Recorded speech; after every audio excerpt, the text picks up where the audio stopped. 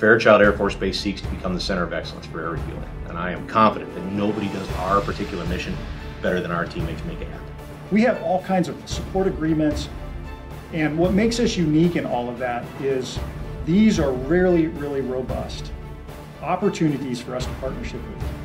Really neat to see the amount of people that stand up in our chamber that support Fairchild Air Force Base.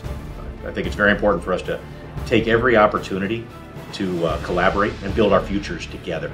I don't think our cultures, at least the interdependence of our cultures, as well as our plans for success, can never be underestimated. Colonel Ryan Samuelson, the base commander and 92nd Air Refueling Wing Commander out at Fairchild Air Force Base. I hope what we are is I hope we're incredible partners. Because if it wasn't for this community, we wouldn't be here. It was this community who stood up nearly over 75 years ago and put this base on the map.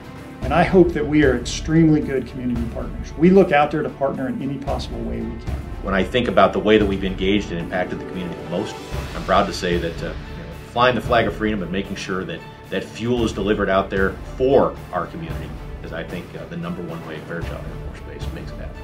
It's a never-ending quest for improvement that keeps all of us involved. I'm grateful that we have a relationship, but I'm most thankful for the earnest efforts of individuals and groups who are constantly seeking new ways to serve and lead in this community.